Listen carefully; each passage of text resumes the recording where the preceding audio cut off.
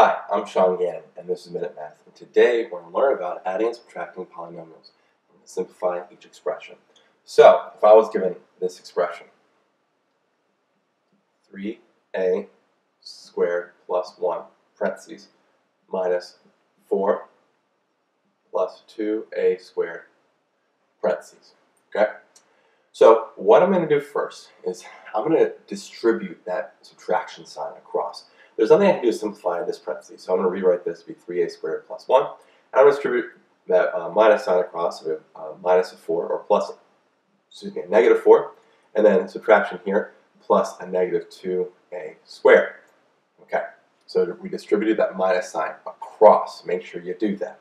Okay, now I'm going to rearrange my like terms together in my highest degree first. So 3a squared, then I have another, negative plus a negative 2a squared.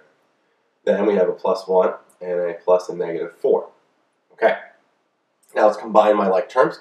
3a squared plus a negative 2a squared is just a squared, right? 1a squared.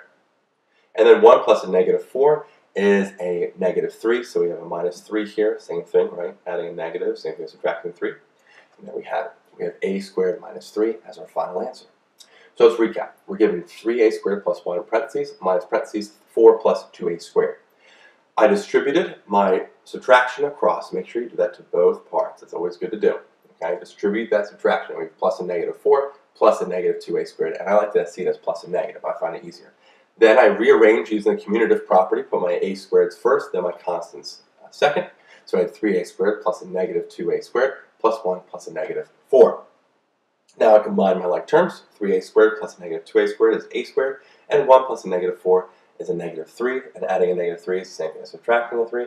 And so now we have our final answer, which is a squared minus 3.